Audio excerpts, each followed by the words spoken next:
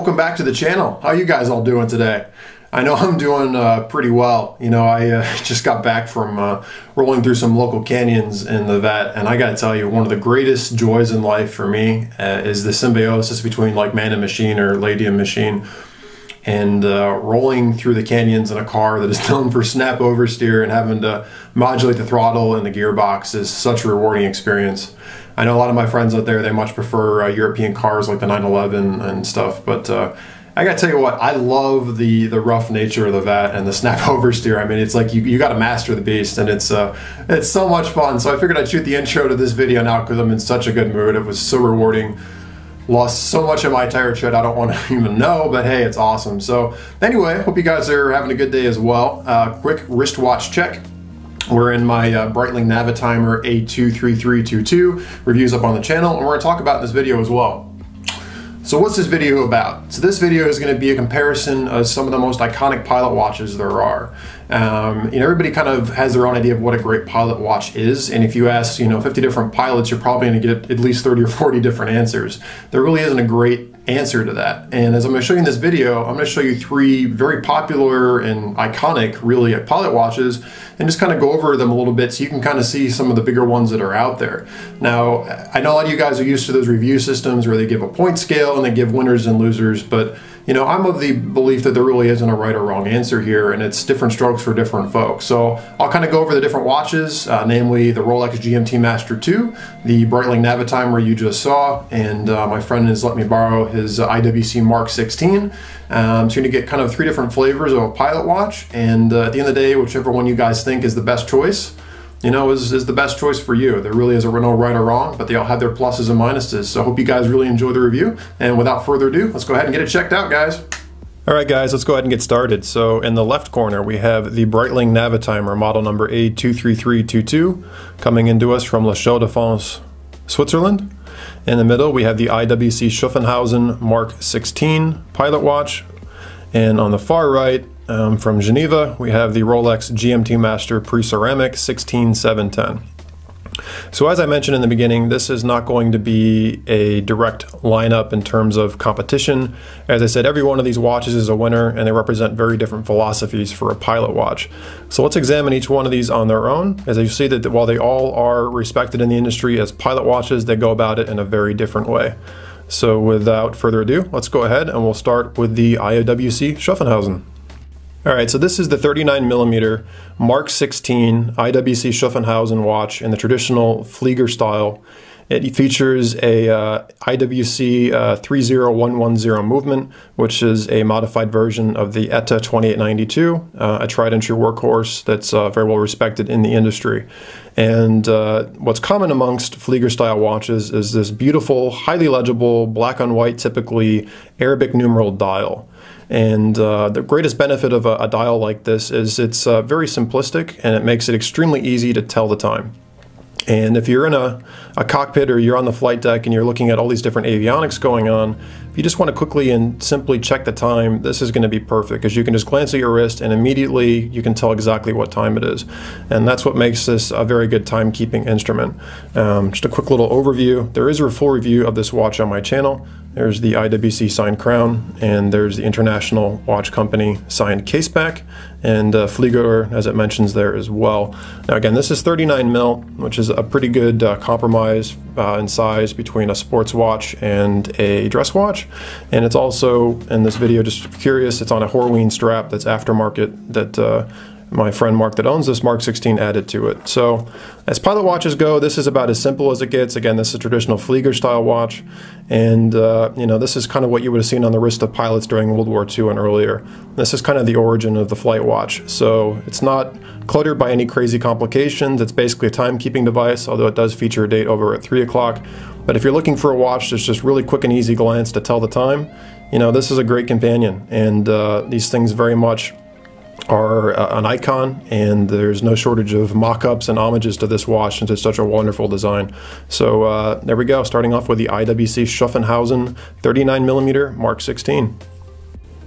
Alright, from La Chaux-de-Fonds, we now have the Breitling Navitimer. This particular model is the A23322, and the Navitimer is also an icon. Its history can be traced back to the 1950s, and this what makes this kind of definitive pilot watch is the inclusion of a flight calculator or flight computer. And basically what that means is you have this outer bezel and you line it up with the markers on the inner dial, and by rotating them back and forth you're able to perform a series of calculations.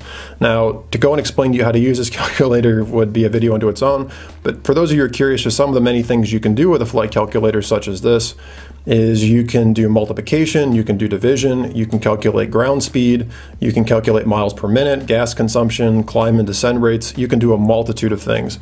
Now, I know some of you guys that follow me are private and commercial pilots. I would love to hear what you guys think. Of all the pilots that I've spoken with in my life that have actually owned one of these watches, all of them laughed when I asked them if they ever use it in flight. On a flight deck of an airplane, when you have all this modern instrumentation around you and constant distractions, to sit and look at a dial this complicated and do these calculations, while it is simple in theory, it's definitely something I think that most would agree is better handled by other instrumentation or modern convenience. So, it's a very busy dial, and as we talked about with the IWC Mark 16, it's such an easy, legible, easy to read watch. You have to say, in some respects, this does not fit that description at all. If you're on, again, on a flight deck or you're flying and you want to quickly check the time on your wristwatch, as you can say or see, this is definitely what you would call a busy dial. And, just looking at it, you've got the 3 subdials to keep track of, and you've got the whole flight computer, and the hour and minute hand kind of get lost in this complexity. And one other feature, by the way, of the Navitimer is that it is a chronograph. Traditional functions, start, stop, up here at 2 o'clock. As you can see, the second hand is now going. You can stop it, and you can set it at the 4 o'clock pusher. Like the IWC, this one also does feature a date stuck between 4 and 5 o'clock. For those of you who are curious, I do have a review on this, but you're welcome to also check out. But the dials, you have a 30-minute totalizer down here, you have a 12-hour complete counter down here at 6, and then you have constant seconds over at 9 o'clock. Again, I wasn't going to, as I mentioned, there's not going to be any favorites or ranking on this video. Just for those of you who are curious, I know you guys are going to ask me at the end of this video which one of these is my favorite watch. I'd say it's definitely the Breitling Navitimer. I just absolutely adore the way this watch looks, but it's very much a love it or hate it. And I know a lot of people find it too busy, and I would say too, in my own personal opinion, as a flight instrument of the 3 we're going to look at today, I would say the Navitimer is probably the worst of the 3 as a flight watch or a pilot's watch, because again, that at-a-glance legibility is definitely not a strong suit of the Navitimer. But you do have that beautiful function of a flight computer. You've got a great chronograph feature with subdials as well, and there's a lot of functionality, but again, at a glance, it may be difficult to register all the different features it has going on. But again, this is an icon, and there's been no shortage of knockoffs of this style. Even Zinn makes a Navitimer of their own these days. So yeah, that's the Breitling Navitimer. Alright guys, last but certainly not least, we have the Rolex GMT Master 16710. This is an L serial dating from 1989, and there's a full review of it on my channel if you're curious. It's housed in a 40mm case, and this is powered by the Rolex 3185 movement, which I believe, correct me if I'm wrong, is based on Rolex 3135 architecture. However, this one has a GMT function. And the history of this watch traces its back to Pan American Airways, or Pan Am for short, and this watch has a long history with that brand. However, this is not the traditional style. That one, the Pan American one, is what they call the Pepsi. I have the Coke. Coke is black and red like Coke. However, the Pepsi would have blue down here instead of red. But as a pilot watch, I think this is a really good usable work tool. So it's not quite as legible at a glance as the IWC, but I still think it is extremely easy to read at a glance. The other great thing about this watch is that it has the GMT function. So not only do you have a bidirectional bezel here, which allows you to rotate time zones quickly, you also have an independent here GMT hand, which you can see right here between 11 and 12. And you also have your normal hour hand, so you actually can track multiple time zones at once. So as it's set now, it's coming up on 11 o'clock here. The GMT hand right now is also showing 11 o'clock because it's pointing to 2300. It's pointing to 11 o'clock at night, that is. And what you can do is you can rotate the bezel bidirectionally either direction to quickly change time zones. And then you can use your GMT hand to now show, for example, that it is 1 o'clock in the morning. The other way you can track multiple time zones is actually you can set the GMT hand and the hour hand independently. So what I typically do when I travel is I will leave my normal hour hand set to the time zone I'm going to, and I will use the GMT hand to track my home time. So typically what I do when I set the watch up is I'll set the GMT hand, which is the triangular one in the red, between 11 and 12 at the moment. I will set that to my home time, and then as I travel, what you can do, which is really great about this watch, is as you can see here, I just advanced the day, you can rotate the hour hand independently. So I'll typically set the hour hand to the time zone that I'm going to. So at a quick glance, I can always check local time really quickly just by flicking my wrist and looking at it. But I can also always keep track of my home time by keeping track of the GMT hand. And again, by rotating the GMT bezel itself, you're also able to track, in theory, a third time zone if you wanted to. But you can also use it to track local time on the GMT hand as well. A lot of great functionality with this. As with most Rolexes outside of the Cellini line, this one is presented in the typical oyster style case, so it does have some waterproofness to it. And you know, again, so this gives you the legibility of the IWC almost. It's not quite as legible, but it's pretty easy to read at the glance. And then you get the function of the really easy to use GMT function as well. So, you know, as a pilot flying through multiple time zones, it's extremely easy to keep track of your home time and your local time. So some great functionality there as well. So there you go, guys. There's 3 very different takes on traditional pilot watches. To the far right, again, you have the traditional Flieger style, quick and easy legibility of the IWC Schuffenhausen Mark 16. In the middle, you have the historic Breitling with the flight computer Navitimer series, where you have the ability to perform multiple complications. You also have the ability to use a chronograph to do additional calculations and keep track of independent time intervals. And then, of course, you have the Pan Am heritage of the GMT Master, which is able to track multiple time zones. Again, each one of these watches has their own benefits and drawbacks. As I said, emotionally speaking, the Navitimer is probably my favorite of the 3. It just very much speaks to me. However, as a flight instrument, it certainly doesn't have the ability to be read at a glance quite easily. As an easy-to-read watch, the IWC for sure would win that award. And I think as just usability of features, as a traveling companion, I'd say honestly the GMT Master is probably the most functional of the 3 as a travel watch. Beyond that, again, there's no real winner or losers. It all comes down to your personal opinion and your personal needs. So go ahead and let me know what you guys think, but those are, again, 3 takes on traditional pilot watches.